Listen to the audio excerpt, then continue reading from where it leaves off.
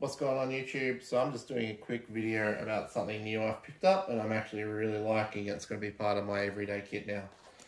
So what I've picked up is called the SmarTube with 1T. I got it off Amazon for $35. I actually bought 2 of them. There's a little bit of a sale going on at the moment, so we can get 3 for the same price as 2, but you know, I digress. So what I liked about this kit and why I chose it over some of the competitors was that it actually came with some different adapters that you can use. As you can see here, I'm using the Nalgene adapter, I'm using the smaller bottle adapter, and the adapter to the one that actually has the one-way flow valve in it. So what I did have an issue with this when I first got it and was using it, in that the bite valve, it was kind of awkward to use because it wouldn't rotate sideways and it's not an odd shape. Right, so because it's an odd shape and a way to bite it, it's not round like other valves are. So, and it rotates in this method, which means that if you don't have your tubing set up properly, it can be a real issue. So what I ended up doing was I bought 2 sets of the Sawyer refill kits. And so what that lets you do is you can actually rotate this like this now to get it in the perfect spot. And I've actually used 2, so that way I can disconnect it, have the tubing running up through a pack or similar, and not worry about it. It also lets me do things like use a refill bag with the Sawyer straight into the bottle without having to use the extra tubing or keep it on my pack. And if I ever need to like twist and undo this, I noticed that the tubing was twisting. So if I undo it from here, I can then take this off nice and easy. So one of the main issues I've had with hydration systems over the years is I drink too much water when I'm using it, and I kind of don't ration the water I've got. So the reason I like this above a traditional hydration system is that I can actually pull this tube up, and depending on the level that you have the straw, that's where you'll drink down to in your bottle.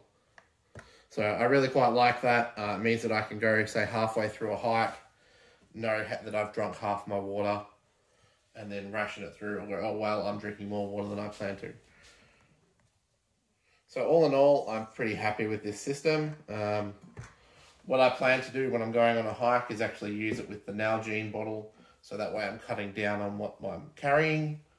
And I like having a Nalgene bottle so I can boil water and do filtration and things if I need to. For example, I can use the Sawyer and squeeze it straight in. For example, this onto this and then put it in. And that way I can have semi-filtered water in here, boil it up, then put the straw straight in it and drink straight from the same bottle and be all good. So it does have, because of the adapters that it comes with, it does work on quite a few things. What I found it doesn't work on is things like a Powerade bottle where the lid is a bit too big, and there's no adapters that I can find on the internet. I have a GRAYL UltraPress, which is obviously doesn't have any kind of drinking or cap on it that I could attach it to. There is the other GRAYLs that do have a drinking point that you can attach it to. Or could try to attach it to, I should say, but because there's a bit more of an offset there, thanks to Titan or the T2 YouTube channel, he said that won't work on it. So I'm going to have a play around, see if I can buy another bottle lid, see if I can maybe fix the one-way valve and drill appropriate holes, etc. Because I really like the idea of having the GRAYL and the Nalgene bottle as my 2 bottles that I carry. That gives me all of the filtration and boiling capabilities that I might want out in the field. Another thing that I like about this compared to a normal hydration bladder is I can actually do mixes and things in these bottles without worrying about contaminating or wrecking, I should say, the bladder. Because the bladder is the most expensive part of the other one. This one, it's the caps and the tube. And you can just replace the bottles as you see fit. You know, if one gets a hole in it, you just swap it out with another bottle anywhere along the route that you're walking. You're not having to change your entire system. Talking prices. All right, so prices. These were $30 to $35 each. Currently on Amazon you can get 3 for the price of 2. So for basically what it is some adapters and some straw. It's pretty expensive, but I saw some other branded ones that were twice the price, which obviously I didn't really like. But once you add in the 2 sets of release clamps for the Sawyer system, then it ends up being an extra $15 for each of those. So you end up with a $60 setup, which is on the pricey side for a bladder system, but the fact that you get flexibility and customizability and all of the issues are gone that I know of with bladders, and all of the pros that come with having a bladder system and a tube. So how do I carry this system? So I carry it in one of 2 ways. If I'm doing a small hike, I'll use it on a belt or something, and I'll attach it to a belt clip and then carry it around. You'll see a little video now of me refilling it from that when I'm wearing this like a bandolier. And the other way that I use this is on the front of my back, on the chest straps, I might have it attached. So that's another reason why I put the short adapter on it, is so that I can have this on my chest. Very short piping, and everything's all good there. Any questions, put them in the chat below. I see all the comments and I respond to most of them.